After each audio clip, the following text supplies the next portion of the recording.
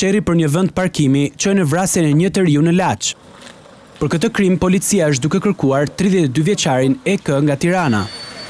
Krimi ndodhi mesnatën e së mërkurës pranë Gjykatës së Kurbinit.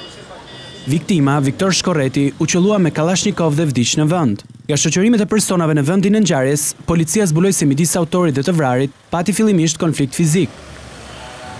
Sebepi ishte një vend-parkim. Kur u duk se Sherri u mbyll, autori hapi makinën dhe nga aty nxori armën e zjarrit. Ai shtiu mbi 24 vjeçarin disa herë dhe u largua me shpejtësi. Viktor Shkorreti, me origjinë nga Mirdita, jetonte prej disa vitesh në qytetin e Laçit bashkë me familjen e tij, kurse autori 32 vjeçar nga Tirana ndodhej në Laç për t'u takuar me disa shokë të tij. Për kapjen e tij janë angazhuar edhe forcat e ndërhyrjes së shpejtë të metropolit. Patrullat kontrolluan lokale e banesa gjatë natës dhe ditën e njëjtë, por pa marrë rezultat të menjëhershëm.